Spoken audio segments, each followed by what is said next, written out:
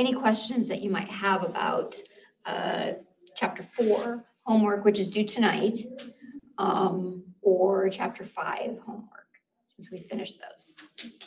And I am going to be, I've got office hours after class as well, and I can stay a little bit longer if needed. Right now, does anybody have any questions? Yeah, Tammy, go ahead.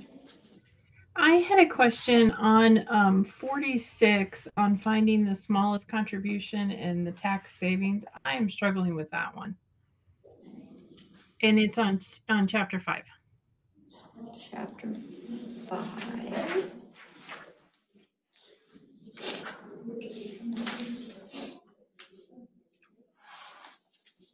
What was the number again? Oh, excuse me. 46. Did you say 36? 46. Sorry. All right. Okay, so here we are looking at that contribution rate. So we did, remember, we've got to figure out what our reserve ratio is. Does anybody remember off the top of their head what that equation looks like, that reserve ratio? What?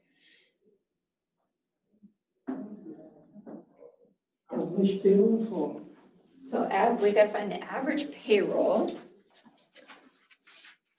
Okay. So do you remember the equation?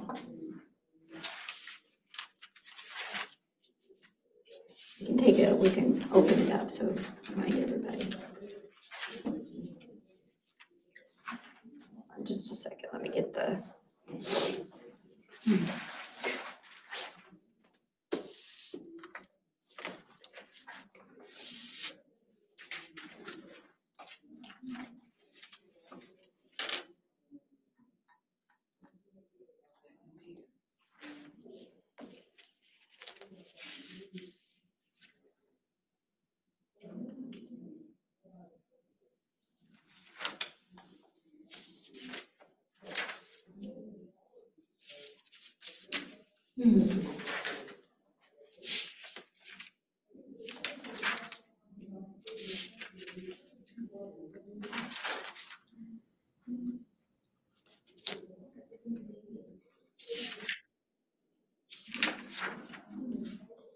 Trying to find the slide that has it on. There we go.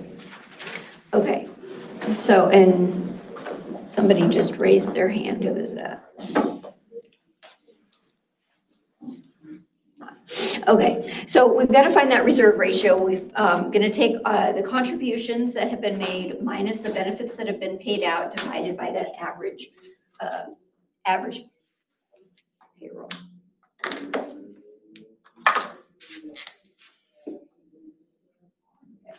So contributions minus benefits paid divided by that average ratio. This gets us our reserve ratio. So let's look at the problem here again.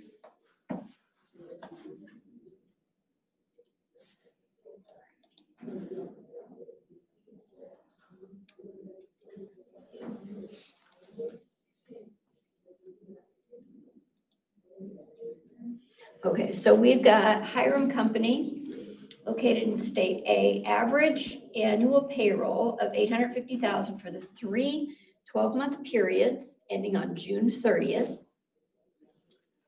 As of June 30th, 2022, the total contributions that have been made in excess of the benefits charged amounted to $17,440. So they've already done that calculation there.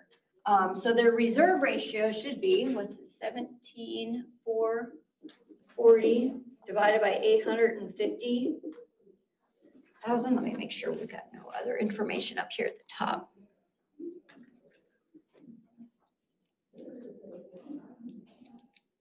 No. All right, so take that 17 or 40. So 2%.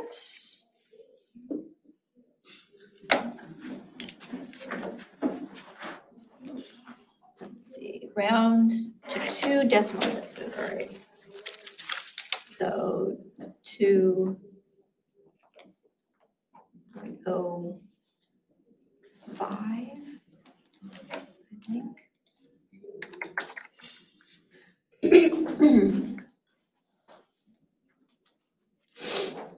So we rounded that to 2 decimal places, so this comes out to 2, so 0.0205. All right.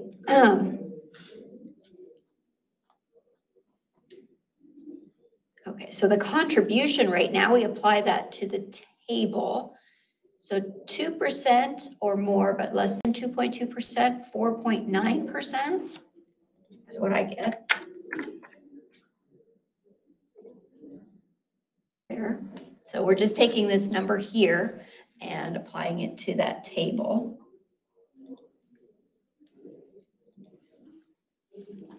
Okay. The smallest contribution that the company can make in order to reduce its tax rate if state A permits voluntary contributions. Okay, so if we're reducing our tax rate from 4.9% to, let's say, 4.6%, that means we've got to get our reserve ratio up to 2.2, at least 2.2%. All right, so we want to, this becomes X. We need to figure out what X is minus what the benefits have. Let's see, so actually this is going to be X here. So X divided by 850 equals 2.2%. So we've got to solve for X here. So put on your thinking caps here. Remember, we're going to multiply both sides then by 850,000. So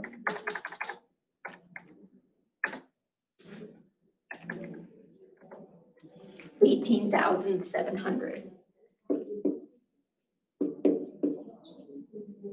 X equals 18,700. So instead of 17,440, we need this to be 18,700. So we find the difference between those two, and that's the additional contribution that would need to be made. So 17,440, 660 to $1,260.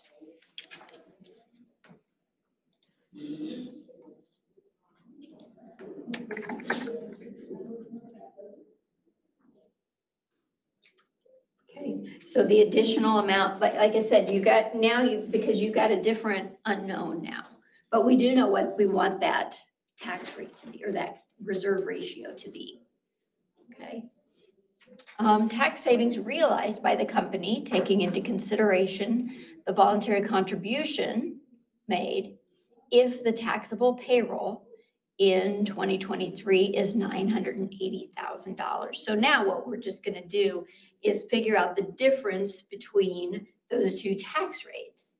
So 4.9% versus 4.6%, 0.3%, right? You can just take that. Oh, this is a bad marker.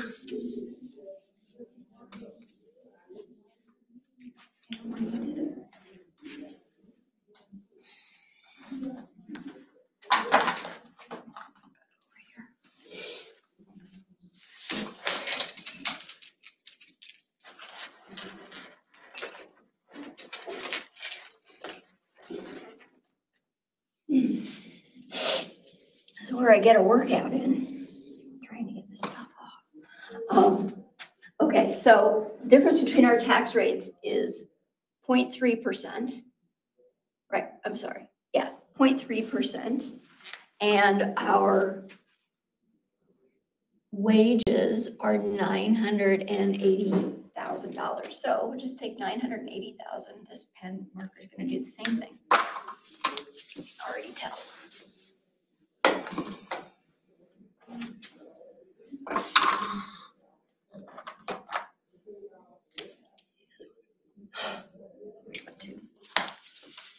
Sorry. All right. I don't know what it is. I'll just use this one. All right, so 980 times 0.3%. Just take the difference between those tax rates. $2,940. Okay, so they're going to save $2,940 in taxes. It's going to reduce their taxes.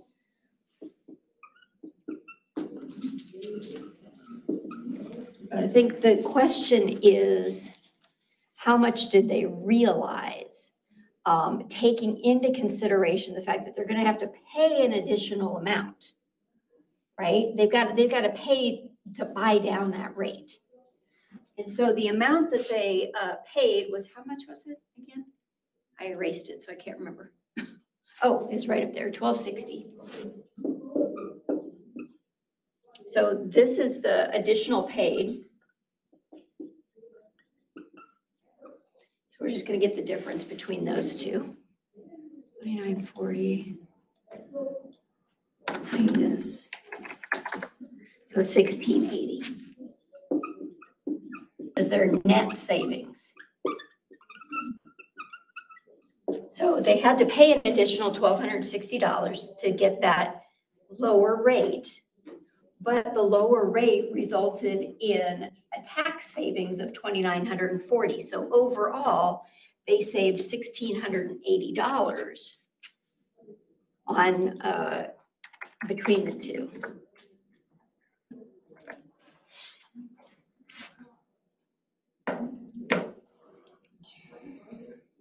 Does that make sense, Tammy? Can you see? You're welcome. Yeah, so you kind of have to back into it a little bit. Other questions?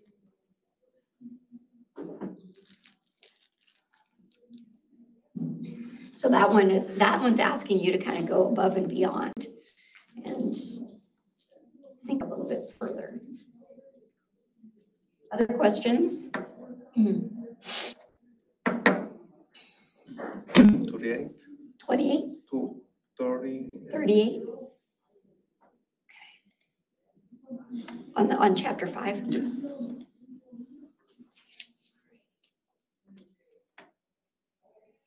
Okay, so Ron Valdez worked for two different employers.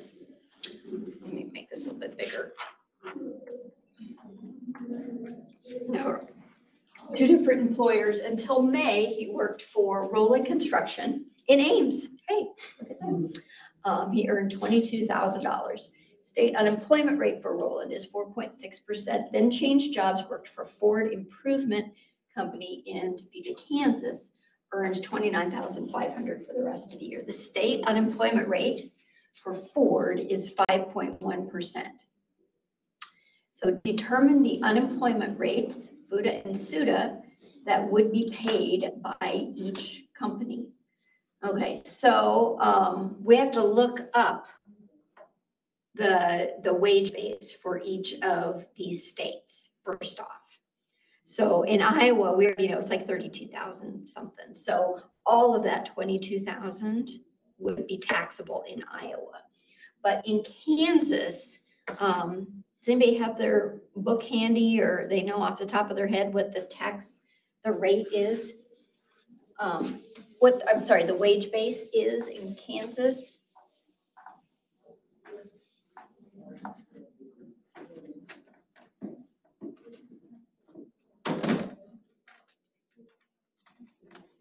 If you can,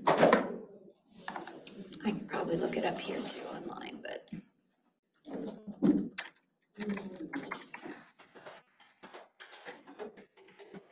Kansas. All right, so we're looking for 2022 though.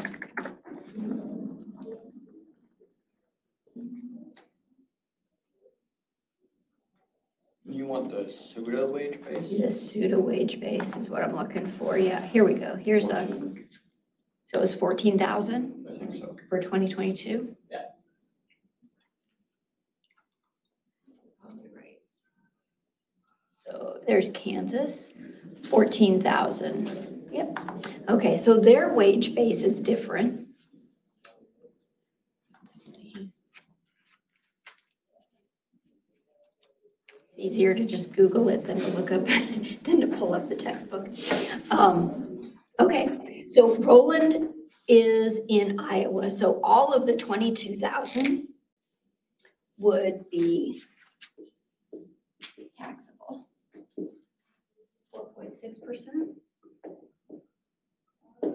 But in Kansas, only 14,000 would be taxable. 5.1.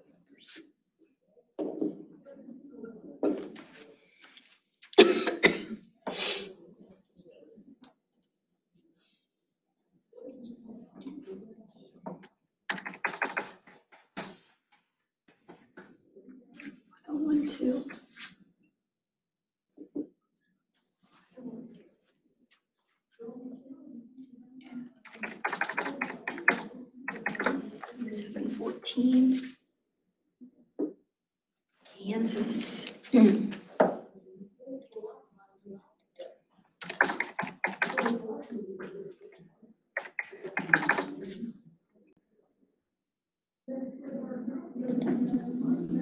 No. All right. Sure. Right.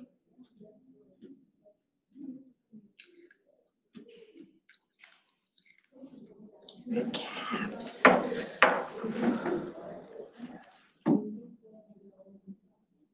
Oh, I'm sorry. Once again, FUTA and SUTA. So, and okay, so it's just asking me to use this to determine the caps. Okay, so this is for both of them. So we got the SUTA. Sorry. And in, well, it's going to be 7,000. It's going to be $42.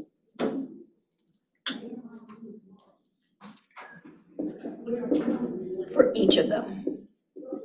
So we're going to add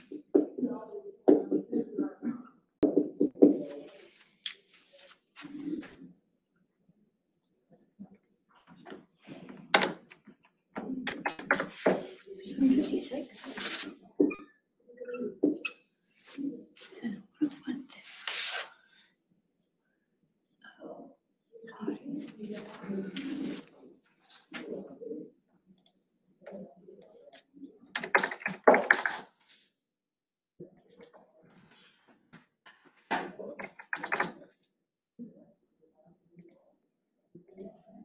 There we go.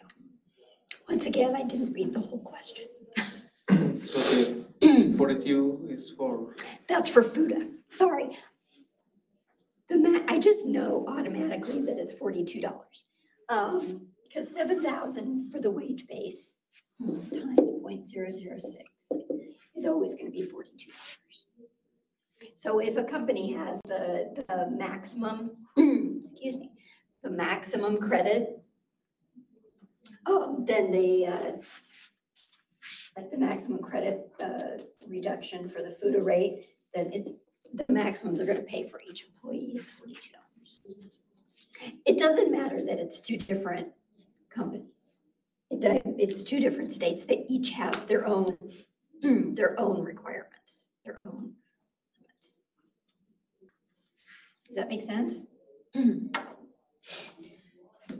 Sorry. so for the second,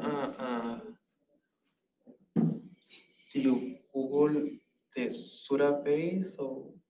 So on the, say that again. In the second one, did you Google the what? The wage base? Wage base. Yeah, in Kansas though. So that's why I'm multiplying that by 14,000 because this is wage base in Kansas.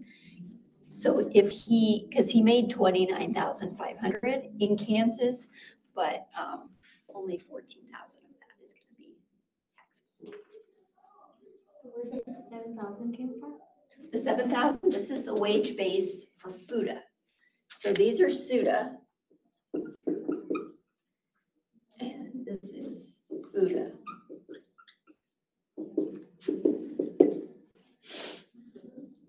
And the question asks you to then add them together. And that 7,000 is just from the wages? Like it's the 7,000 from the 22?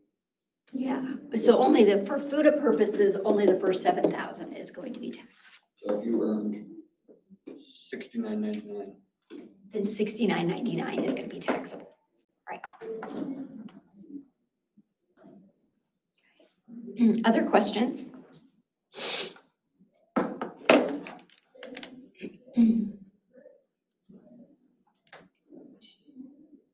Oh. How about out there? Where'd you guys go? I'm looking for you.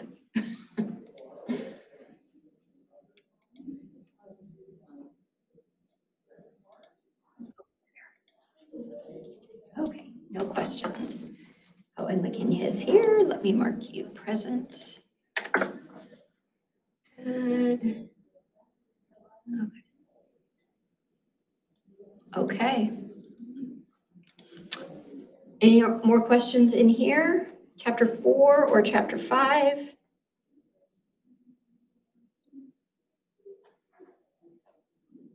No? Okay. One of the things Lisa and I were working on some chapter 4 problems, and we ran across one problem that I think is wrong.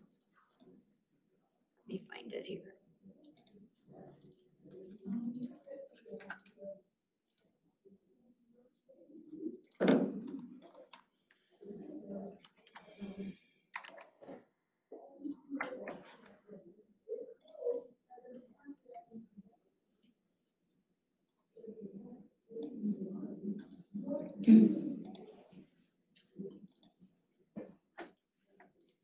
So I think it was, remember the number.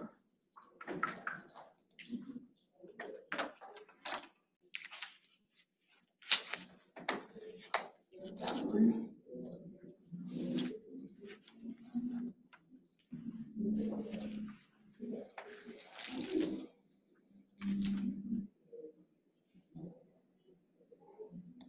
Do you remember which number it was, Lisa? The $82 versus $84? It was one that was the pre-2020 method. Is it this one? I think it was this one.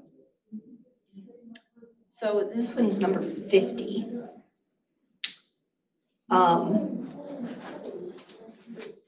No, it's not this one because this is using the percentage method. We want the wage bracket method. 49? Or was it 47?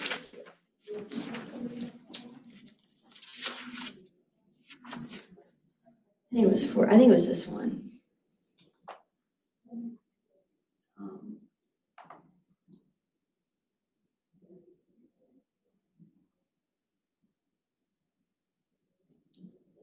I think it was this one when we were trying to figure out the federal income tax withheld on the W-2. Number 48. I don't recognize these names though. So maybe it's, no, sorry. 47. Yeah, it's 47, sorry. And I believe it was Randy Meyer. I think the federal income, am I getting this right? Is this the right one? Well, shoot, now I can't remember which number it was. For some reason, I think it was this one. I could be wrong though. Okay. Shoot. Wasn't it one of those that we had to go to the, It was using the wage bracket right? method under the old. The one that had the allowances, like two of them? Yeah. Allowances? Was it down there? But it wasn't, but we were using the table. We were not using the percentage method. That's not it.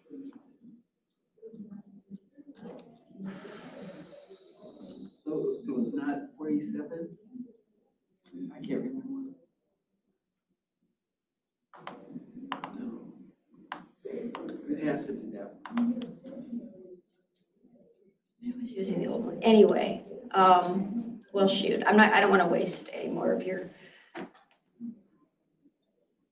of everybody's time, looking for it.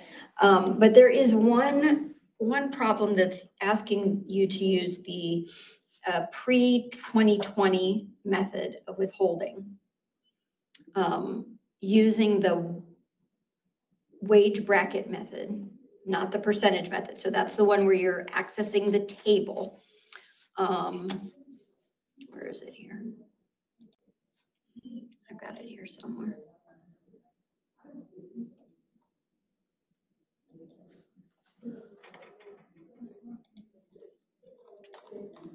So it was using, if you recall,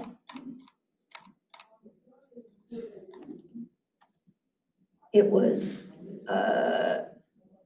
weekly. I remember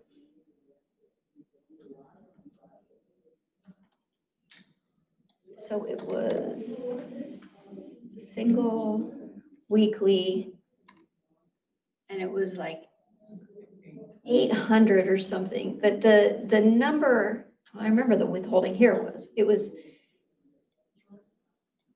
they were using the wrong line. Oh, it was because it was $1,255.05. So 1255.05. Anyway, there's one of these problems that they used. The income amount that's taxable is $1,255.05, which means that it's going to be, you're going to use, let's see, 12. Where's 1255? I can't remember if it was this one or not, but it was referencing the wrong line. They used the information from as though it was under $1,255. So I just wanted to make you guys aware of that if you haven't done that particular problem. And of course, your numbers may be different because each of the problems is a little bit different. So it might not even apply in your particular problem, but it was an issue that we came across in working on chapter 4 problems. Sorry, I know that wasn't very clear because I can't tell you which problem it was. I apologize for that. All right. But the second column definitely says under. Yeah. And it was above that. Yes. Yes. So we had an issue with all of that. Okay. Let's move on. If nobody has any other questions, we're going to start looking at chapter 6.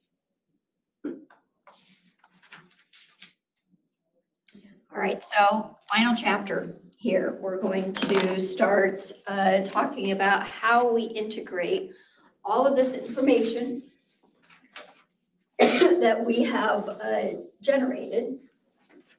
with regard to payroll expense and taxes and all of that, how we integrate it into the accounting system, the financial records. Because obviously, for most companies that have employees, payroll is the largest single expense on their income statement, right? So anytime, so all of the information that's generated through the payroll department needs to be integrated accurately, because otherwise it will have a big effect on the financial statements. And recall from your accounting classes, or if you're taking them now, that financial information is being used by a lot of different people. It's being used by creditors to determine whether or not to lend money to the company. It's being used by investors, for individuals trying to determine whether or not they want to invest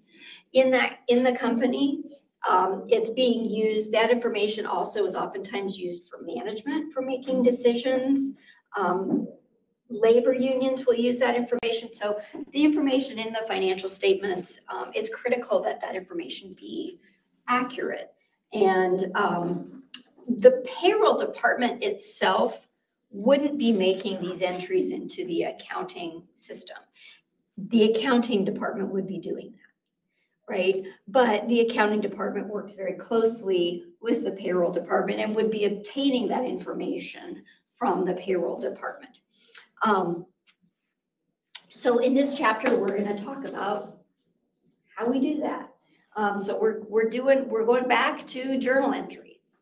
So we don't have we've discussed all of the taxes that we are going to discuss in this class. Of course, there could be other taxes related to payroll on a state-by-state basis for local governments, cities, counties, that sort of thing. But for our purposes, to get the overview, we've discussed all of the taxes. So we're kind of coming back to, remember right at the start, we talked about the payroll register, right, and the employee earnings record. So that the information that is entered onto those records is crucial for purposes of not only issuing those W-2 forms and the 941 forms and the 940 forms that we have to file, but it's also crucial and used for entering the information into the accounting system. So we're gonna kind of step back and take a look at those records once again. We're going to talk about some of those deductions as well. And the chapter goes through and kind of defines many of these deductions. We've already talked about a lot of them. Some of them are voluntary deductions. So if you have the choice of paying for health insurance through your employer, that would be a voluntary type deduction. Certain deductions are involuntary. So if you have a garnishment, some sort of levy against your wages, child support is a good example of that. If there's a court order that the child support be paid directly through payroll withdrawal, well, that's an involuntary deduction. But all of those deductions, just like the taxes, all of those other types of deductions get collected from the payroll. And then once that happens, the employer acts as sort of a trustee of those funds.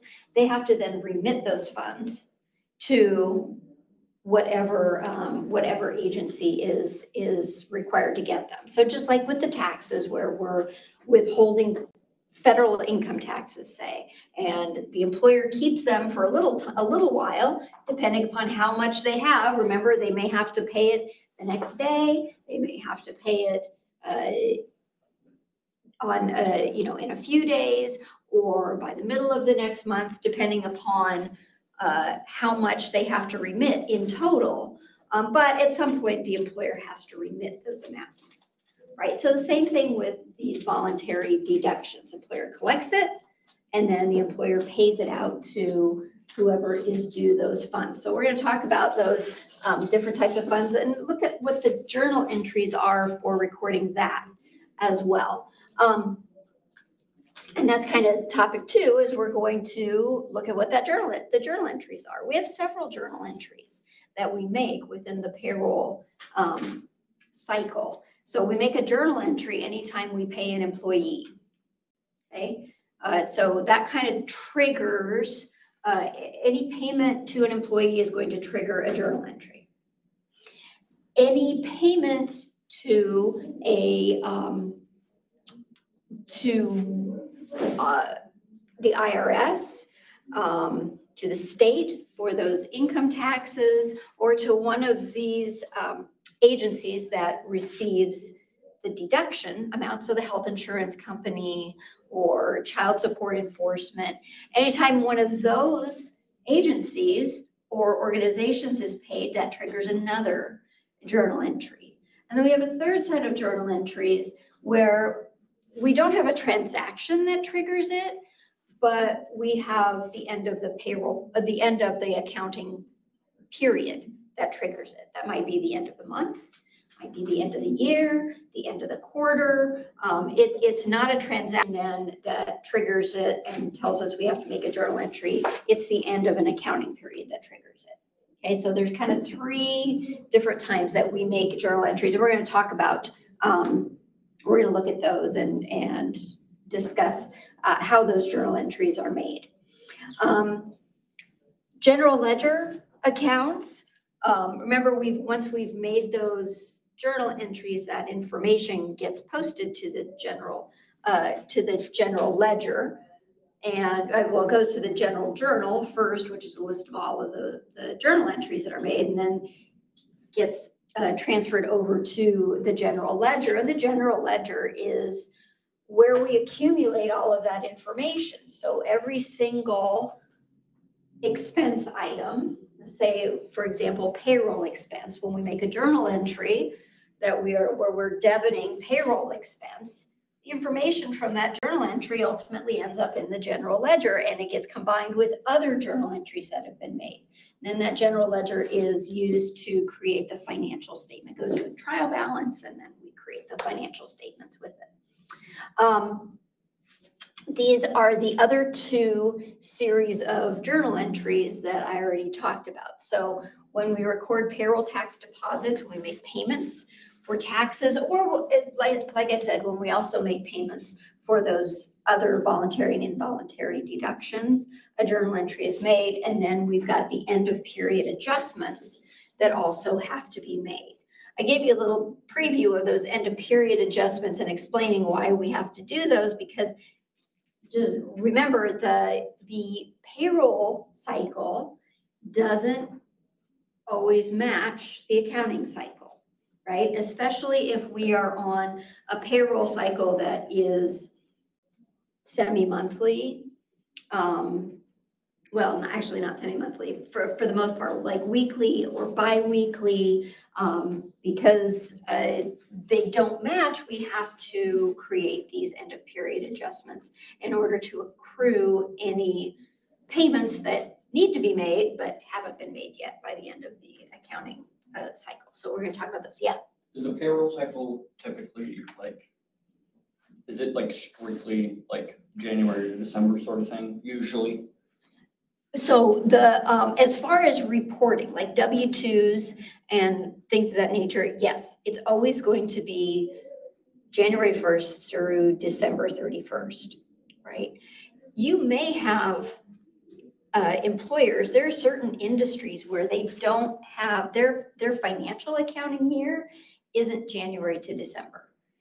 Maybe it's July 1st to June 30th. A lot of nonprofits do it that way. The governmental entities do it, they start their fiscal year October 1st and then ends September 30th. There's the retail industry likes to have a fiscal year of starting February 1st through January 31st, because to account for that busy end of the year holiday season and all the buying, and then returns that oftentimes happen in January as well. So they may be different. Yeah.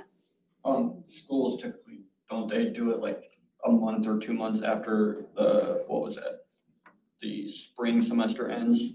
So then they can like get all, because if they do it in December, Yeah. then they're right in the middle of school and Right. it doesn't Right. match up. But if And- they do it like right yeah. after that, then they have time. Oftentimes, they'll also match up with the federal or state fiscal year because they're getting their funding, a lot of their funding from those entities or those jurisdictions. So they want to match it up with them. But so we don't always, we can't always match up the payroll cycle with the fiscal year.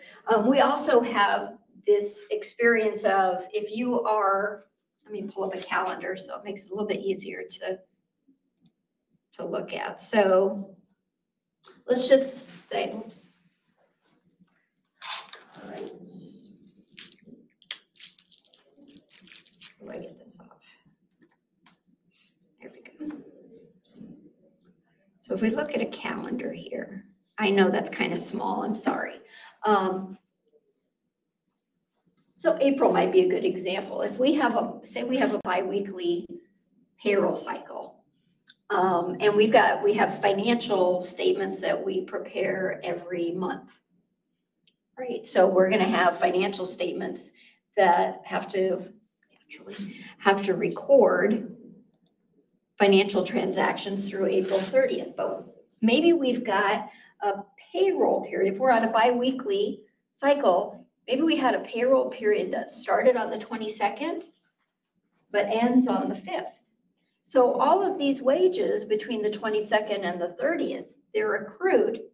We have to pay those out, but we don't have to pay them out until the 5th, right? So we now have to figure out, well, how much do we owe through there? And we've got to accrue that liability because now we've got payroll liability because we're going to have to pay those, pay our employees. We've got tax liability because we've accrued payroll tax taxes up through the 30th as well. So we're going to have to create a journal entry. A journal entry for the end of the, I can make it disappear, but I can't make it come back. We're going to have to create a journal entry for April 30th that accounts for those liabilities that we are then going to have to pay at some point in the future. So we're going to look at that, how we do those journal entries. All right, so you can't see what I see. There we go. Okay, so this is pretty much what we just went through here. So these are, we have to end, this is the order of entering data, payroll data. So we start out entering information into the payroll register and into the employee earnings records. And remember, payroll register is information from the entire payroll, all employees. Employee earnings record, that is on a per employee basis. And it's cumulative. The payroll register isn't cumulative, it's just for one particular payroll. Employee earnings record is cumulative, so we keep that going all year long. Use that to help prepare the W-2s at the end of the year. And then that information gets transferred over to the general journal. So this is where we make those journal entries and it's just kind of a reiteration of the journal entries that I already talked about there. There are 3 different times that we make journal entries, but there are actually 4 sets of journal entries. These first 2 happen at the same time. Journalizing the gross payroll and amounts that are withheld from the employees. So this is everything having to do with the employees' portion of taxes and withholdings. The next journal entry that is made at the same time are the amounts that the employer has to pay. Remember, the employer has their own payroll taxes that they have to then remit. So, and we also they also in this chapter discusses workers' compensation insurance and the journal entry that's made pertaining to that. And then at different times, we have this journal entry, which records the payment of payroll taxes. And then we have our final journal entry that records those end of period adjustments. Then at the end of the period, the end of the accounting period, if it's April 30th, then we're going to post all of those entries to the general ledger so that the financial statements can be generated. All right, so we really don't have to go through in detail these. You should have this down, the payroll register, the information that's on the payroll register. So remember, that's the one that shows for each time employees are paid, we're going to have a payroll register, right? It's not on a per employee basis. It is for the entire payroll. And you'll recall how those are set up. We're going to have a list of all of the employees, all of their gross payroll, maybe if they had overtime, we're going to record the overtime that was paid. So it's going to comprise all of that information. That payroll register, and I think we talked about this early on as well, should what we call foot, which means we're going to want to make sure that, and if you're using Excel, it really shouldn't be too much of a problem, or software. This really pertains to those who are doing it by hand, but making sure that all of the rows match, then all of the rows added up together match all of the columns as well. So you're just making sure that your math is correct, right, in doing that. So that's what they're talking about here, footing and proving a couple of different ways. That's what that's referencing. Now, the employee earnings record, remember, that is on a per employee basis. It is cumulative. We use that information to prepare that payroll register. Also to prepare reports required for state unemployment compensation. Remember, the state, what we just went through, state unemployment, we have to keep track of whether or not employees have met that wage base. So we're going to use the employee earnings record to record or to access the data for each individual employee. Because once they've met that wage base, like for FUTA, once they've exceeded $7,000 of taxable wages, FUTA taxable wages, it's not taxable anymore, right? So that's why we need to have that information for each individual employee. Let's see, and that's what they're talking about here, as well as OASDI. Remember, we've got that once they've reached that $147,000 wage base, they're no longer subject to Social Security tax.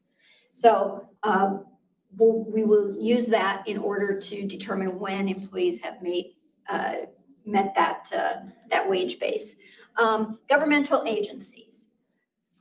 Oftentimes, payroll departments will get surveys from different state and federal agencies, Department of Labor, different departments. They want to know, every month they come out with information on how many jobs have been created.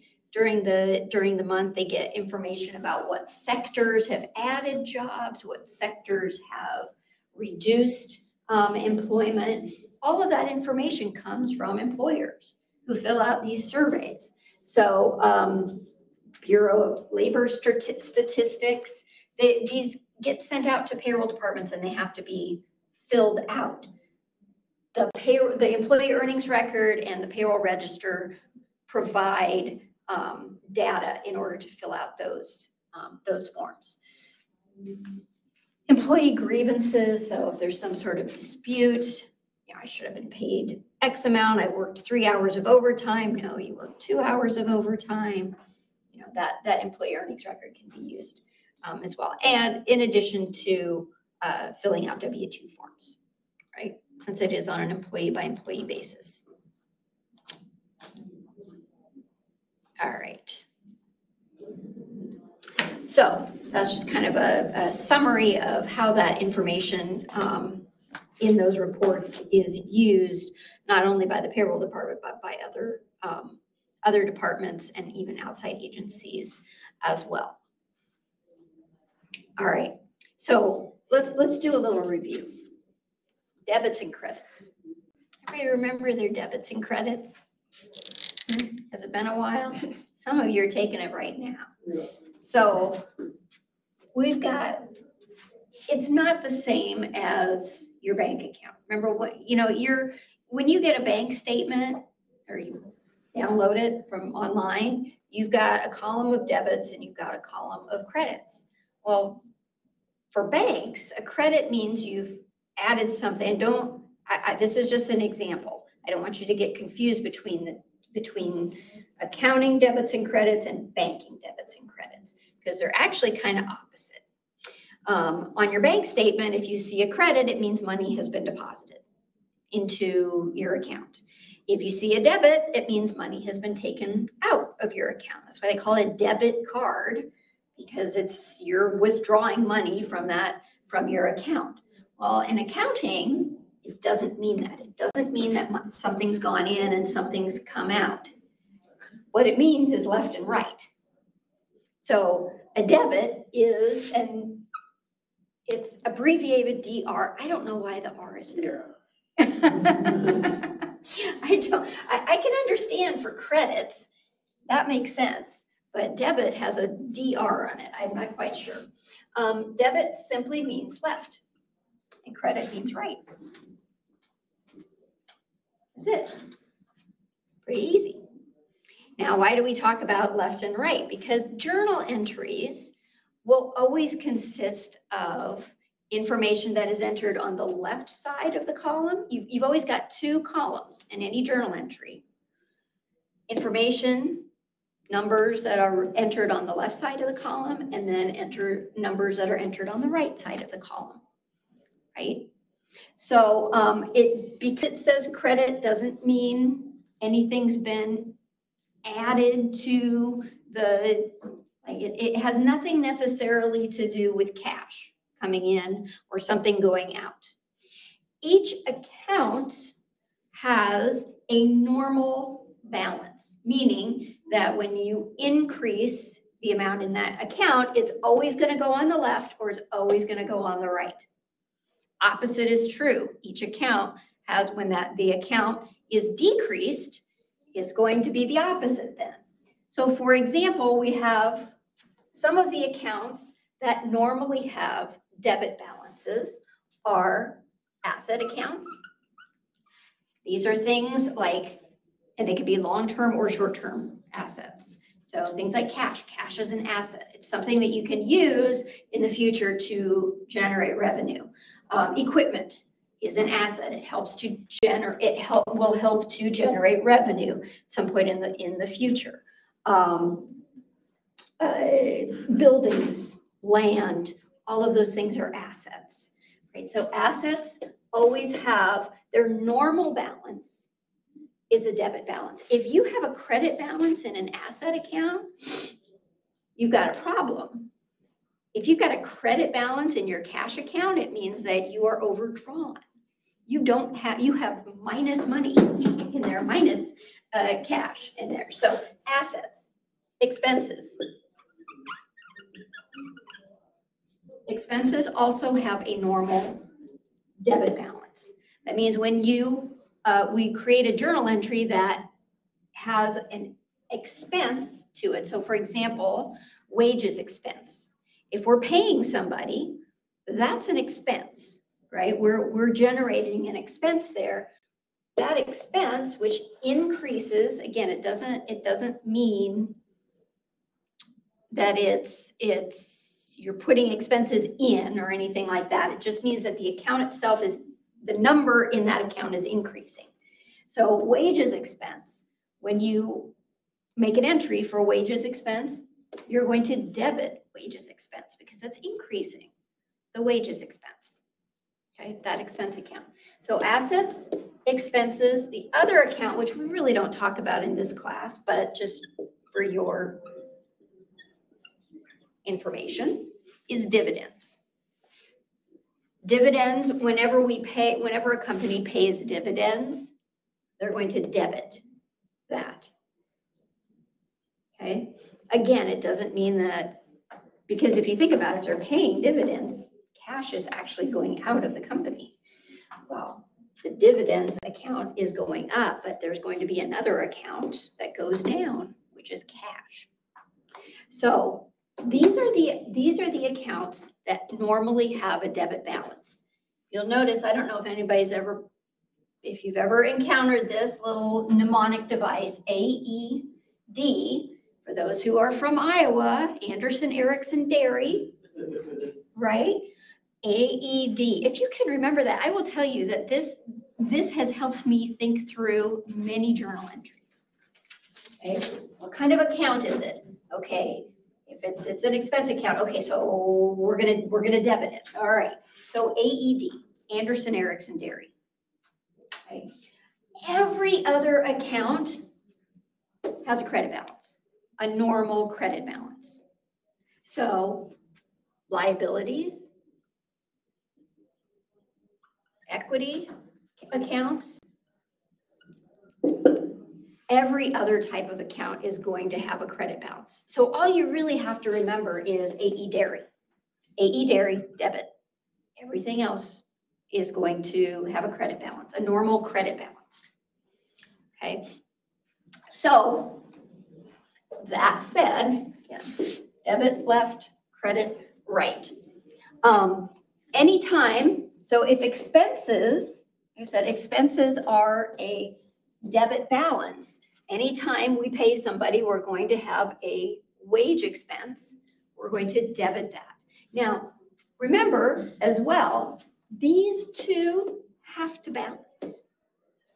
They have to balance. If you have a journal entry that doesn't balance, you have an incorrect journal entry.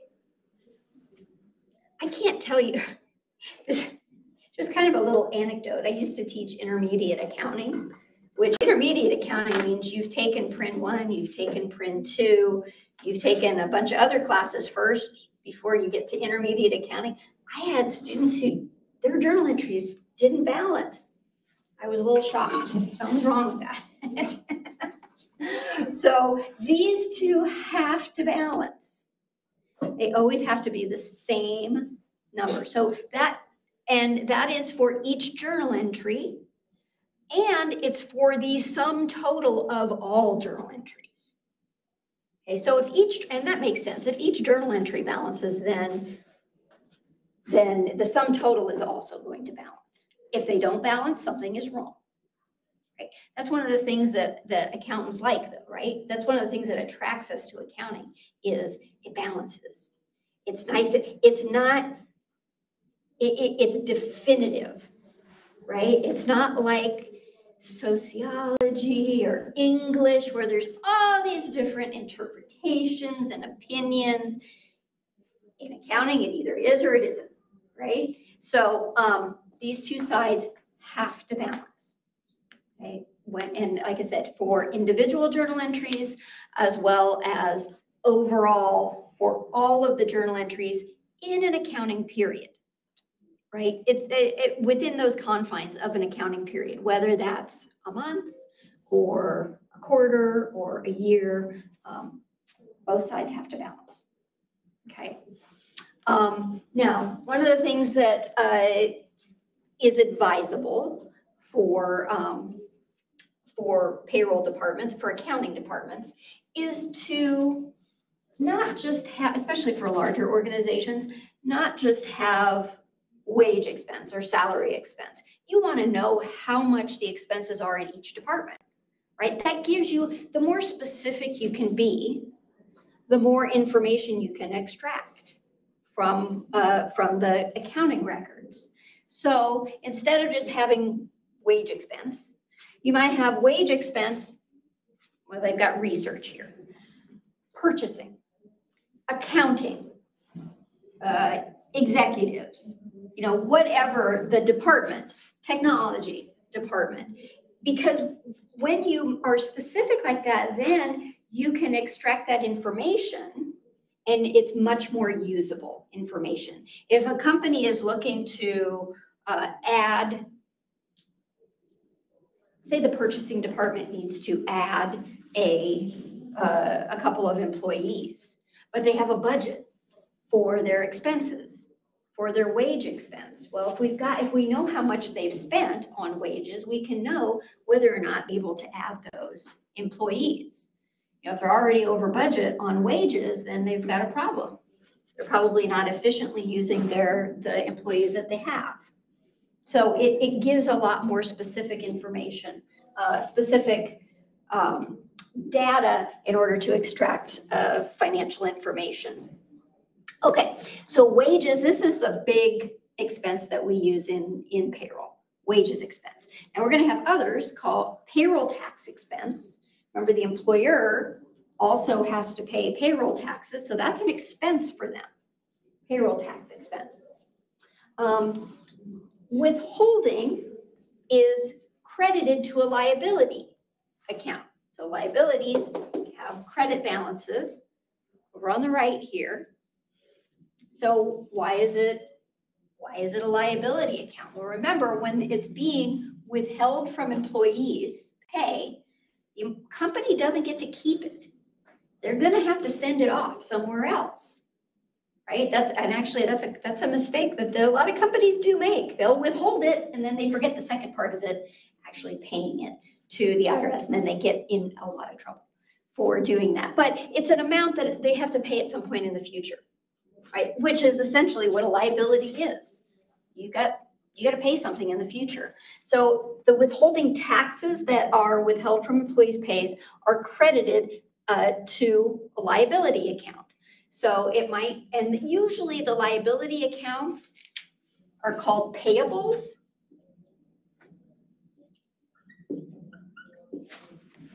Makes sense, right? You're going to have to pay it. It's payable, as opposed to receivables, and oftentimes students will get those two confused. Pretty easy to get those confused. Receivables means somebody else owes you money, right? You're on the receiving end. But for our purposes, these are usually called payables. So we pay an employee. We're going to withhold federal income taxes from their paycheck. Now we have federal income taxes payable, Social Security taxes payable, Medicare taxes payable. If we've withheld health insurance premiums, then maybe we've got a health insurance premiums payable, or Wellmark payable, that sort of thing. Anything that's come out of the employee's gross paycheck is going to be a payable, okay?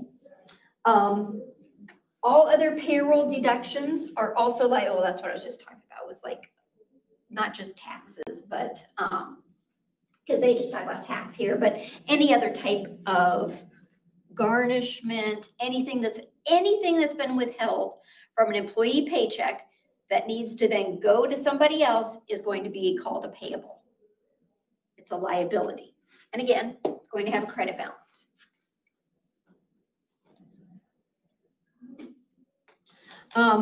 So these are examples of some of the other types of deductions. I already kind of give you an introduction to, some of them are voluntary, some of them are involuntary. So group insurance premiums, usually that's voluntary. Sometimes it's not voluntary. Sometimes you're like every employee automatically is enrolled in their life insurance, the group life insurance, and you don't really have a choice in it.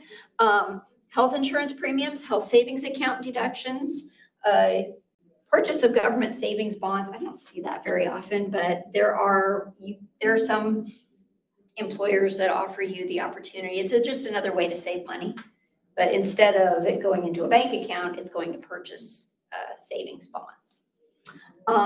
Union dues, that money is going to be withheld and sent off to the union. Any garnishments, these are involuntary.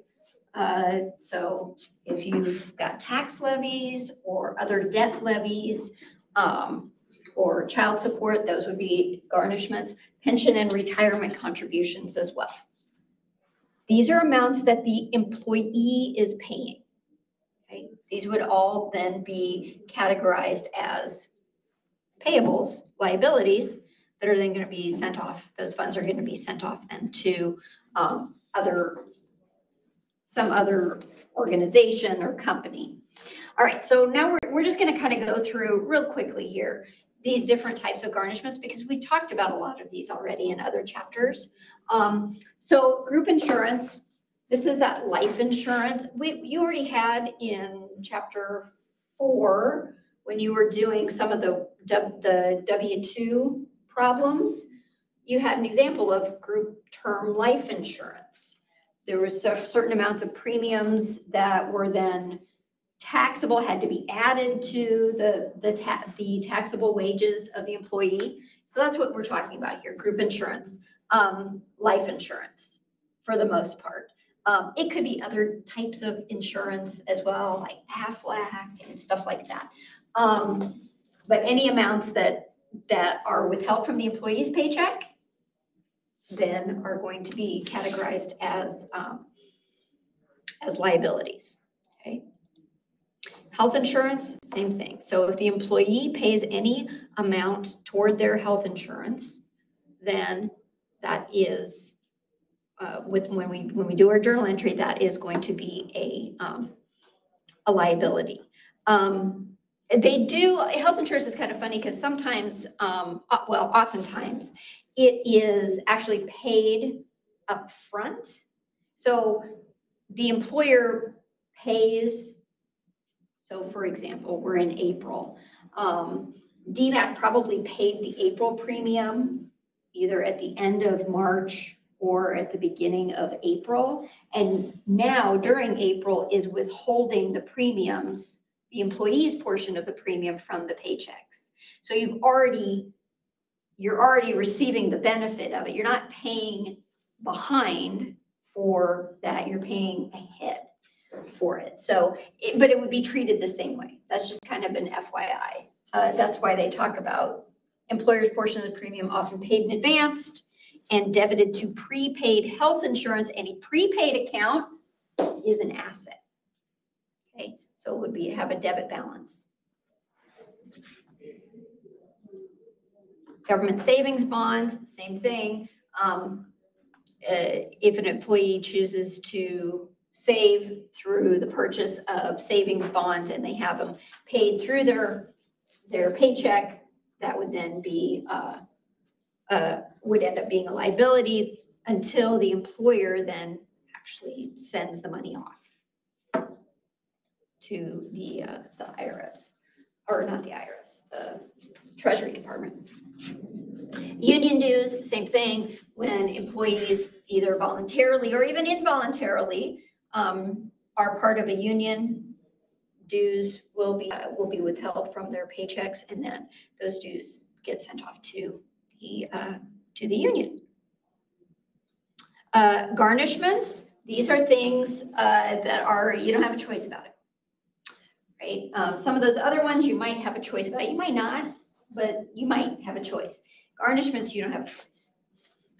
You owe, the employee owes some amount and they have been ordered by the court to pay it. Right? So they really don't, the only way for them to get out of paying it is to go to court and argue that they shouldn't have to pay it. Examples of that, federal tax levy. So if they owe money to the IRS and they haven't paid it, the federal government can garnish wages, can keep your wages from you in order to pay that amount that's due. Child support as well. That is another one that is mandatory. Now, some people will pay if they're good about just paying it every month on their own, usually that's fine. But there are a lot of individuals that have it garnished because they're maybe not so good at paying it, or it's just easier for them to do it that way. So bankruptcy, if you've declared bankruptcy, but you still have amounts that have to be paid, because in bankruptcy, depending upon how it's filed, there are these different chapters. You may have to repay, may still be on the hook for certain amounts.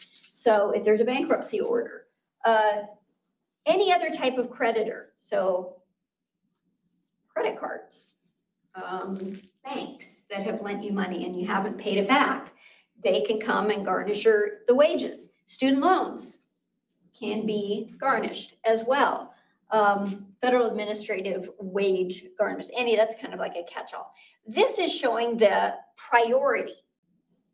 So it's entirely possible that you've got more than one, that an employee has more than one garnishment, right? So maybe they owe money to the IRS for taxes, and they've got child support, and they've got student loan company that's coming after them. So these have to have an order to them, because they cannot garnish all of your paycheck.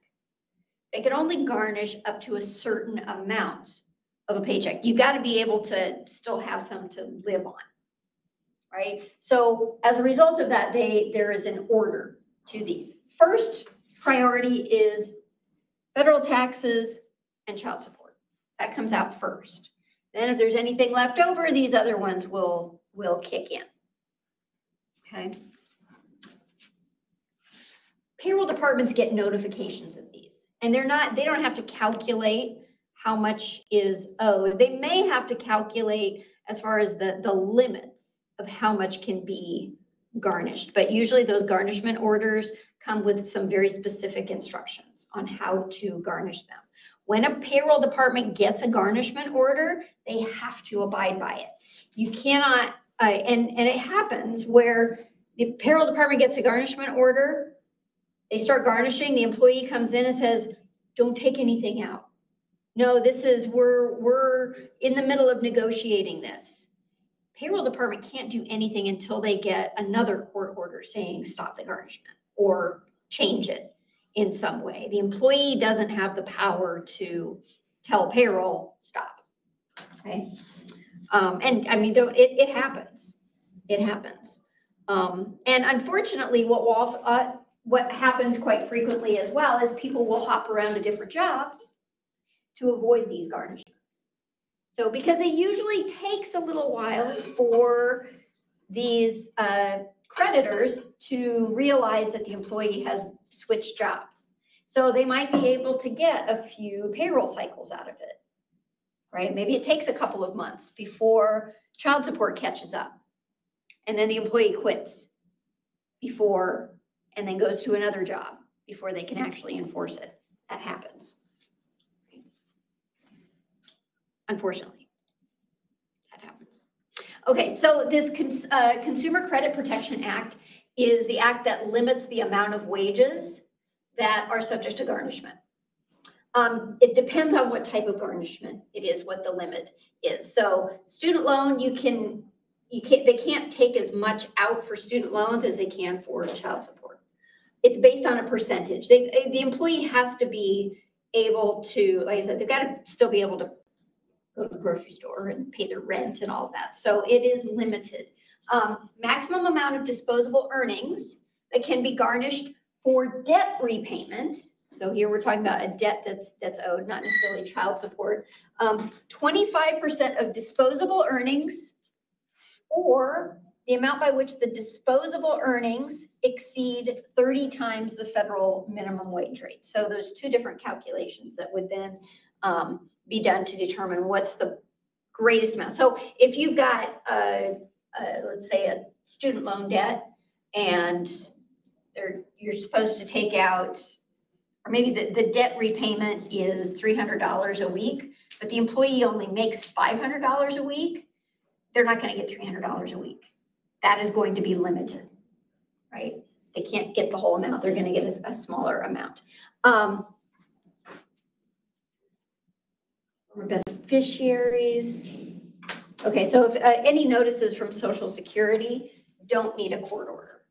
If it's a notice from Social Security, that can come right out. Child support. So immediate withholding for child support payments. As soon as the payroll department receives that notice, on the next payday they have to garnish. Okay, so on the next payday, they can't just wait a couple of weeks or something, or like the next couple of paydays. The employer can also charge some administrative fees for having to garnish, because it takes time out, right, of the payroll department's, of their regular duties. That fee gets assessed to the employee, not to the agency. So it would be, say that, okay, we're gonna charge, yeah, we'll garnish it, but you're gonna pay us $2 for every paycheck, right? The employee, they can mandate that.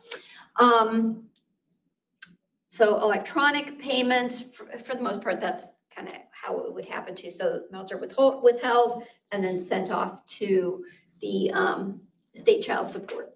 This one, again, takes precedence over most voluntary and involuntary deductions. It's first in line.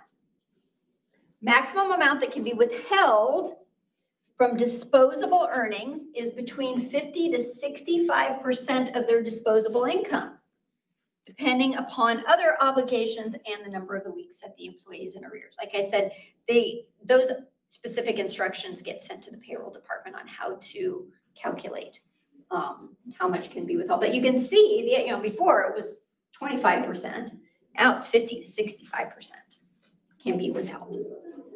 So they're not messing around with regard to child support.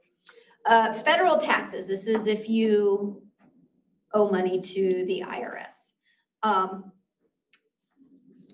So second priority,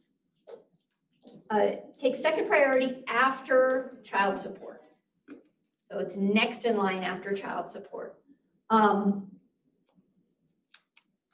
Let's see, what else do I want to say about this? Not much else that needs to be said about it. Takes effect within 3 days of the receipt of the levy notice with the first wage payment. Again, you can't wait for that. So pension and retirement contributions, sometimes these are voluntary. If you're a state employee, they are not voluntary, they are involuntary. You have to participate. But a lot of private employers will give a choice to their employees. Sometimes employers finance them, pay for it entirely. Sometimes employees pay for it, contribute entirely. Oftentimes it's a combination of the two, right? The employer will pay a little bit and then the employee also pays a little bit. So those amounts then are withheld, and as you recall, they are pre-tax for income tax purposes, but not pre-tax for Social Security and Medicare tax purposes. Different types of pensions: 401ks, 403bs, 457bs. I think it's 457. The different numbers pertain to the section of the tax code where they're defined. And like 401k is for private employers. 403b is for governmental, I think, employees, people who are employed by the government. 457's nonprofit organization. So they just have a different number, same type of concept though. Those deductions, again, when it's deducted, then it's going to be recorded as a liability. When it's paid, then what happens is this reverses. So when the payment is made, then that liability is going to be debited because it's decreasing the amount that's owed. There's a decrease in that account. What the other side of it is going to be cash, which is credited. Cash, remember, is an asset. It's decreasing, so it's going to be credited. So that's the second journal entry second series of journal entries that gets made. But we'll go through specifically what those journal entries look like.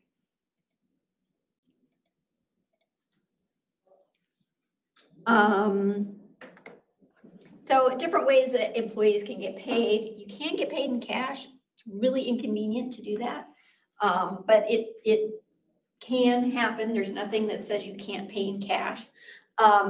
Usually employees are going to be paid by check, or direct deposit is probably the most common way. But there are some other ways as well that employees can be paid. One common one is pay cards. Essentially, your payment comes on a debit card. Now, that is a great way to get paid for individuals who don't have bank accounts. There are a lot of people who don't have bank accounts. A lot of people in this country do not have bank accounts. So they get paid on a debit card. The funds just get deposited onto that debit card. Now, it can also be really inconvenient because you don't really, you don't have a checking account. So if you need to pay rent or something like that and usually write a check, it would, it's difficult to do that. Your cash, anytime you want cash, you're going to be limited probably on a daily basis how much cash you can withdraw. Also, those pay cards oftentimes have fees attached to them. So there are a lot of fast food restaurants have been using these pay cards to pay their employees. Now they cannot mandate that this is the only way that you're going to get paid. If the employee wants a check or some other form of payment, direct deposit, the employer has to do that. They cannot force employees to be paid on a pay card. Okay? But that's another way that employees can get paid. As they say here, so employers have to offer at least one other option in addition to that prepaid card. Let's see, pay stubs always should accompany the payment. Oftentimes they're sent electronically these days or even through email, that sort of thing. Final pay, just real quick here, we'll finish this up. Final pay, what happens when an employee quits or is fired? When do they have to get their final pay? Depends on what state they're in. In Iowa, they just get paid on the next regular pay period. So if they quit on Monday and pay doesn't happen till next month, they get their final pay is next month. Some states will require a quicker payment. So as I say here, California, Minnesota they've got to be paid on that day. So there's nothing, so the payroll department has to get their act in gear and get a paycheck issued to that employee. Some, it's maybe the next, like within 3 days that they have to get paid. There's no federal law that says the final pay has to be issued within a particular period of time, but state laws will. Like I said, in Iowa, it's just the next regular payday. You don't have to give an employee their pay any sooner than that. All right, so we are out of time. We will pick up on unclaimed wages. Well, this is kind of interesting, actually. I always have students go to, there's a website in Iowa where you can look up to see if anybody owes you any money. And you didn't receive it. It's related to these unclaimed wages. All right, questions? All right, so if you have any homework questions, I will stick around for a little bit. If you don't, feel free to go. It is up to you.